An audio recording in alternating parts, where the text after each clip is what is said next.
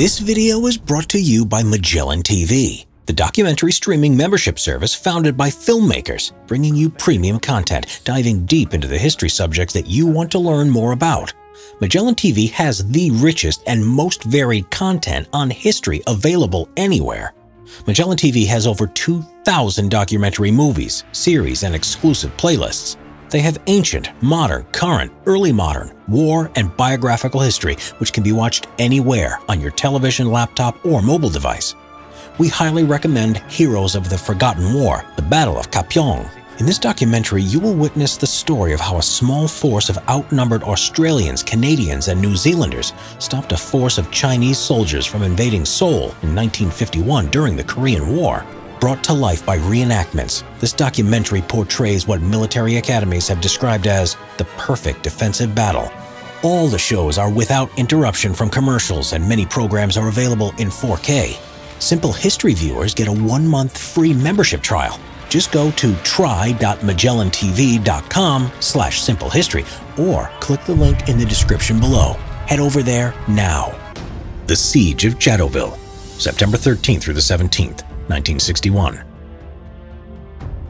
The Siege of Jadotville from September 13th to the 17th, 1961 was a forgotten military action of the Irish UN peacekeeping forces during the Congo Crisis. It's the story of 155 soldiers of the A Company, 35th Battalion of the Irish Army, who fought against an enemy that outnumbered them for 5 days while kept under siege in the hostile region. Because they surrendered only when they were left without water, food, and ammunition, the document of their heroism was kept under the carpet for more than 50 years.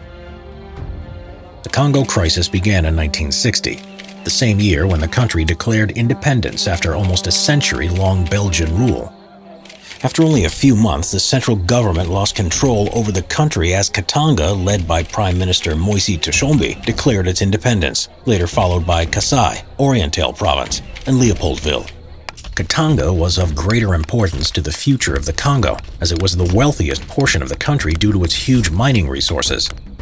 Without the capacity to deal with secessionists and the Belgian army that still had not left the country, the government of the Republic of the Congo, led by President Kasa-Vubu and Prime Minister Lumumba, called the United Nations for help. In July 1960, the United Nations Operation in the Congo, or ONUC, was formed. UN peacekeeping forces from Africa, Asia, and Europe were deployed across the entire country with a task to monitor the withdrawal of Belgian troops and protect the civilian population. The Irish contingent, along with the Swedish and Indian soldiers, were sent to the disputed region of Katanga. The UN headquarters was established at the province's capital, Milivojevic. HQ deployed a detached unit to the 80-mile-away distant town of Jadotville, with the task of protecting the local Belgian population. Jadotville was a town of great strategic importance because of the nearby Shinkolobwe mine. It was a mine with the largest uranium deposits in the world. And it was this mine that provided the uranium needed to make the Hiroshima and Nagasaki A-bombs. Even though the UN forces were responsible for protecting the local population, it was obvious they were not welcome. Neither natives nor Belgians who supported Katanga secessionists looked with favor on the UN base in the town. The commander of A Company, 35th Battalion of the Irish Army stationed in Jadotville, Commandant Pat Quinlan, was very well aware of the situation.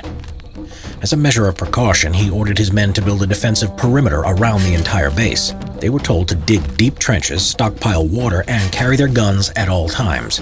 The following days would show how good this preparation was. On September 13, 1961, ONUC launched an offensive named Operation Morthor against the forces of the state of Katanga.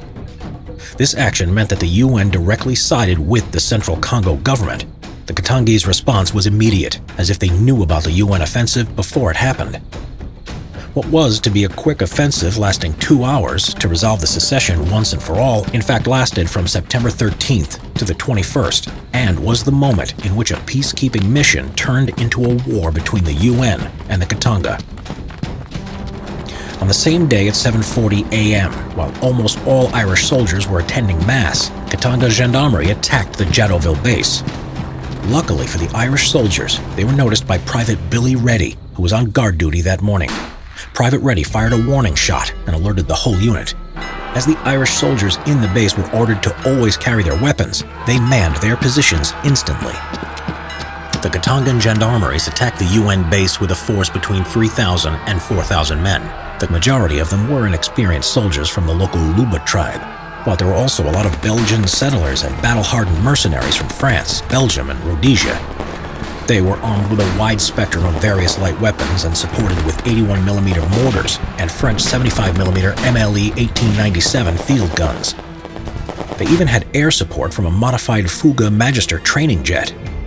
The jet had machine guns added as well as underwing bombs, which proved crucial in the assault on the Irish peacekeepers. Katangese forces were financed by the Anglo-Belgian mining cartel Union Minière de Haute-Katanga, a covert international company that was responsible for supplying most of the world's copper, cobalt, and uranium. The base was defended by almost 160 Irish soldiers armed only with light weapons. The majority of soldiers were armed with FN FAL self-loading rifles and British Lee Enfield No. 4 rifles. They were also armed with a few Bren light machine guns, Swedish Carl Gustaf light machine guns, and Vickers machine guns. The support platoon was armed with 60mm mortars. The Irish, however, had the advantage of the supreme commanding ability of Major Quinlan. The way he led his men through 5 days of the siege was nothing less than ingenious. When the assault began, the Irish soldiers' alertness and defensive perimeter enabled them to repel the first attacking wave with ease. The first attack was followed by a few hours of silence, after which a new wave followed along with bombardment with mortars and field guns. Once again, the well-entrenched Irishmen managed to withstand the attack with only a few soldiers wounded.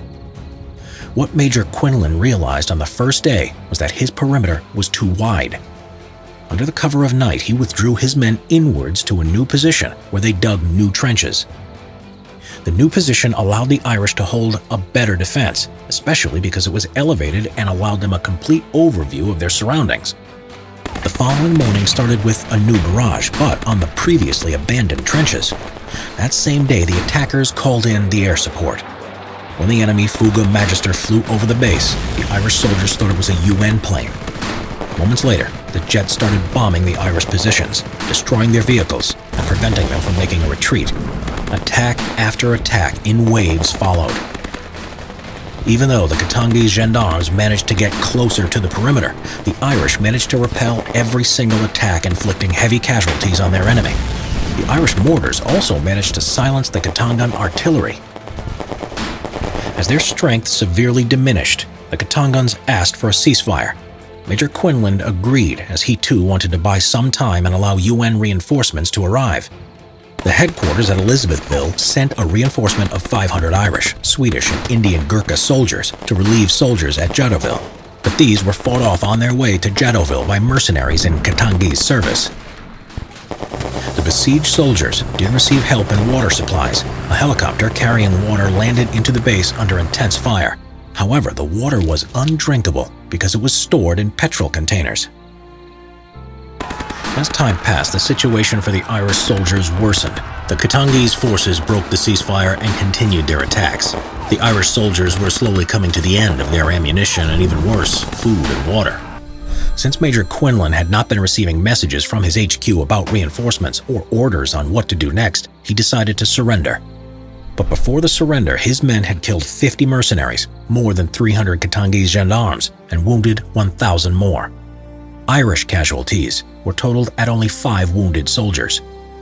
After 5 days of combat, they simply had no more capacity to continue the fight. On September 17th, Major Quinlan made an agreement with the Katangans to cease fire in Jadotville. The agreement, however, ended with the disarmament of Irish soldiers, who were then sent to captivity.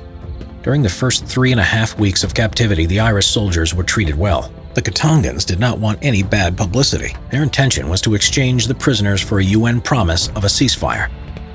When the gendarmerie took over supervision of the Irish POWs, their treatment worsened significantly, but the captured Irish were eventually exchanged for Katangese soldiers held by the United Nations. Upon release, the soldiers of the A Company 35th Irish Battalion returned to Elizabethville, where they stayed until the end of their rotation. In December 1961, they returned home to Ireland after being relieved by the 36th Irish Battalion. Instead of being welcomed with laurels, soldiers from Jadotville were met with condemnation.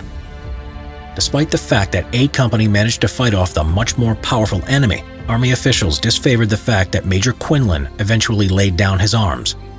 The fact that the unit was left without ammunition, food, and water, and that the command structure was the one that failed, was ignored.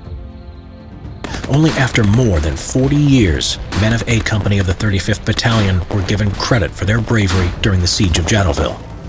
Major Quinlan was posthumously relieved of all allegations of soldierly misconduct. In November 2005, a monument was unveiled to the brave soldiers of A Company of the 35th Battalion in Kustum Barracks, Athlone.